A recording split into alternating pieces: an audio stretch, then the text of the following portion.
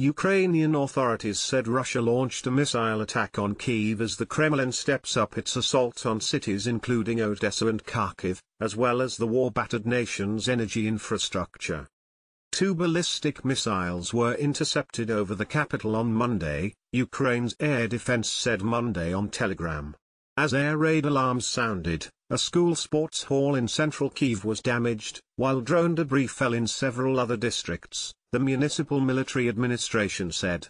At least 10 people were injured, Kyiv Mayor Vitaly Klitschko said. President Volodymyr Zelensky reiterated his appeal to international partners for more protection against Russian strikes. "We never tire of repeating that Ukraine needs more air defense," he said in a statement on Telegram. "All of us in the world who respect and protect life need to stop this terror."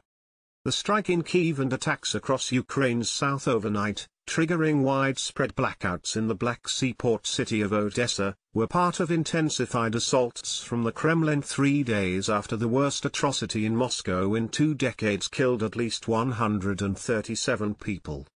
Even as Islamic State claimed responsibility for the concert killings, Russian President Vladimir Putin on Saturday pointed the finger at Ukraine without offering evidence.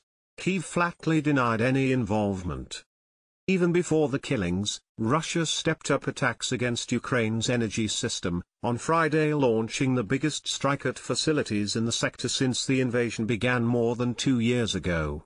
The city of Kharkiv in Ukraine's northeast suffered the most damage, and continues to rely on backup generators for critical needs.